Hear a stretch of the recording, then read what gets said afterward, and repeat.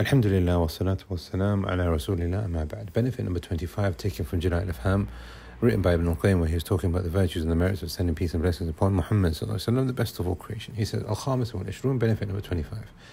أنها ترمي صاحبها على طريق الجنة وتخطئ بتاركها عن طريقها.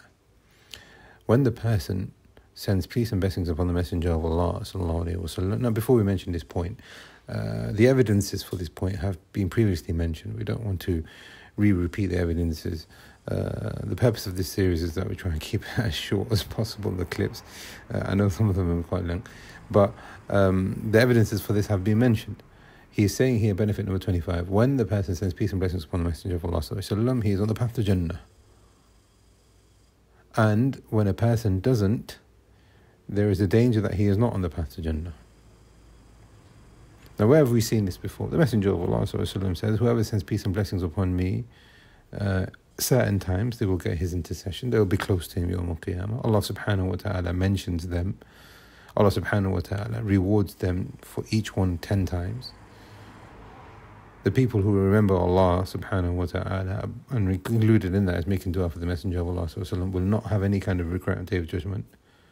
So what the author is saying here, benefit number 25, when you send peace and blessings upon him, this is a sign that you are on the path to Jannah. But like we have said previously, it is more than just lip service. There has to be certain conditions that are in place in order for your dua and your dhikr to be accepted.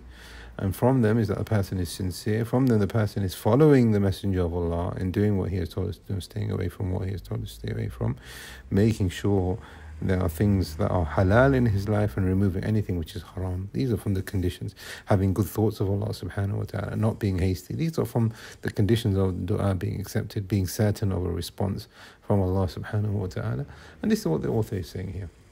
If all of these are found in a person, his dua and his dhikr will be a means for him, inshaAllah, to enter into Jannah. That person is on the path to Jannah. But if a person doesn't, وَتُخْطِئْ بِتَارِكِهَا عَنْ طَرِيقِهَا, it is feared for that person that by him leaving what he should be doing, he is not on the path to Jannah. We ask Allah subhanahu wa ta'ala that he makes us firm upon the siratul mustaqim for us and our loved ones. Wallahu a'lam wa sallallahu ala nabiyyina Muhammad.